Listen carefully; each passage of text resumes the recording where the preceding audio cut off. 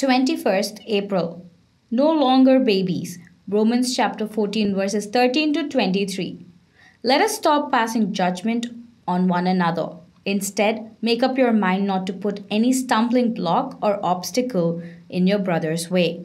Romans chapter 14 verse 13. When a child comes into a home, everything has to change.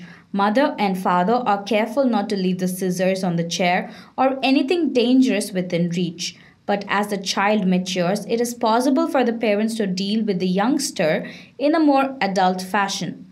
Young Christians need the kind of fellowship that will protect them and encourage them to grow.